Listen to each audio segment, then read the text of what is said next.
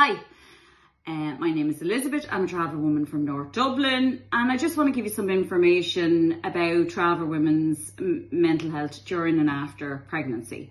So we decided to go and ask some midwives at the Rotunda about travel women's mental health in general. We picked a few questions that we think, personally I would think, and other travel women might think, these questions that we'd want answered.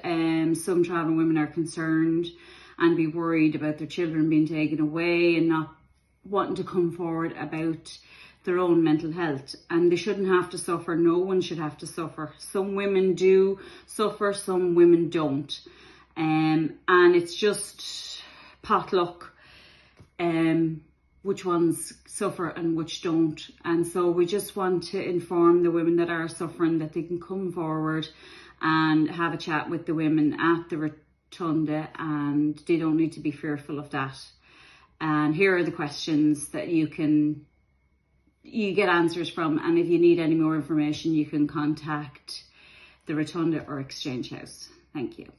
My name is Bridget McCarthy and we're here to talk about women's mental health. What is prenatal mental health?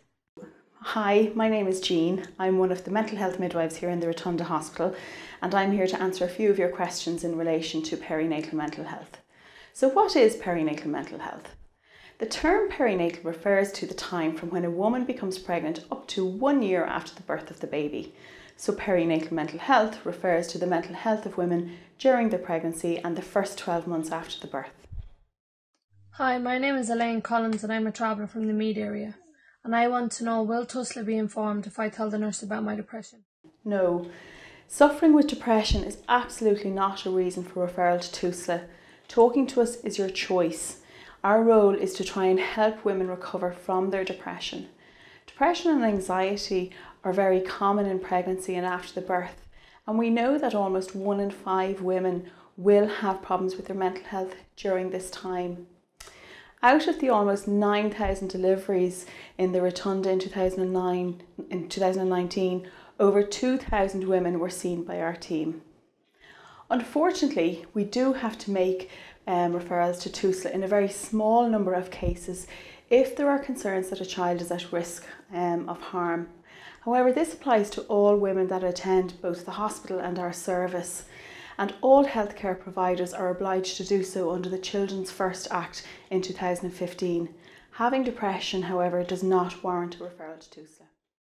Will my children be taken off me if I open up about my mental health issues? No, suffering with mental health issues and mental illness does not mean you are unable to care for your children. Unfortunately, there is still a lot of fear in talking about your mental health for this very reason. Our role is to help women and their families on their journey of recovery through support, talking therapies, and sometimes through medication also. Does having a mental health difficulty make me a bad mother? Absolutely not. This is a very common worry amongst mums experiencing difficulties with their mental health, and it's frequently the reason that women don't ask for help, as they're afraid that this is how they will be viewed.